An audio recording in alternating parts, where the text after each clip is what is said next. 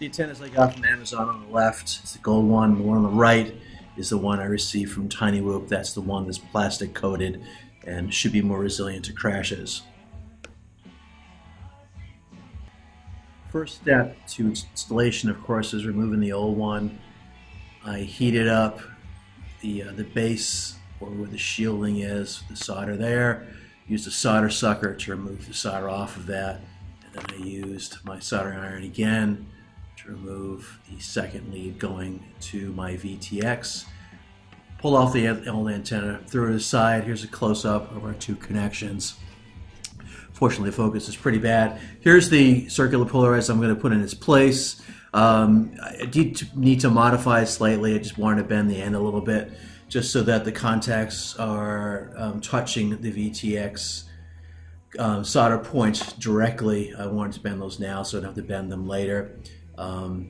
Just place it against it to make sure it works, and then I'm just doing the reverse now. I'm going to solder first the end to the VTX. That's the harder of the two. It's also the smaller pad of the two. And then once I'm confirmed that that is soldered and held into place securely, I'm going to go back with my soldering iron, and I'm going to go back to the shielding, and I'm going to solder that as well. That was a little trickier. I had to get both sides. Also wanted to be careful not to use too much solder.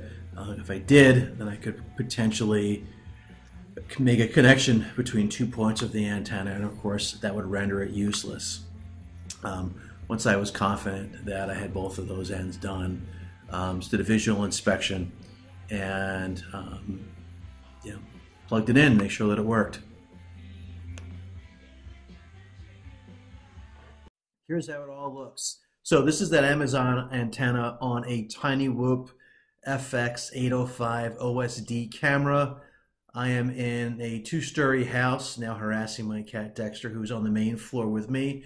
Gonna fly downstairs into the basement to give you an idea of what type of reception I can get from a floor away. Pretty good. Get a little bit of static that may be as a result of my furnace being in the middle. I notice that once I go past right around here, I get a little bit of flashing. Once I get beyond that, I get pretty good reception. Back of the house as well, a couple rooms away. It all looks good. Hit me up if you got any questions on the installation. More than happy to help.